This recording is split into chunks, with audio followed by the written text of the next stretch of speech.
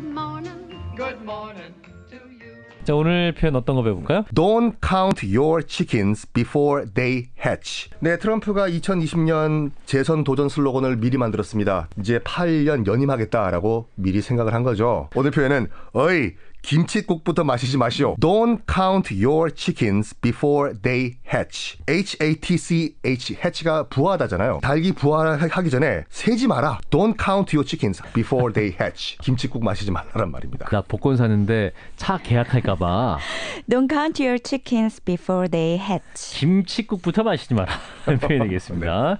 Don't count your chickens before they hatch.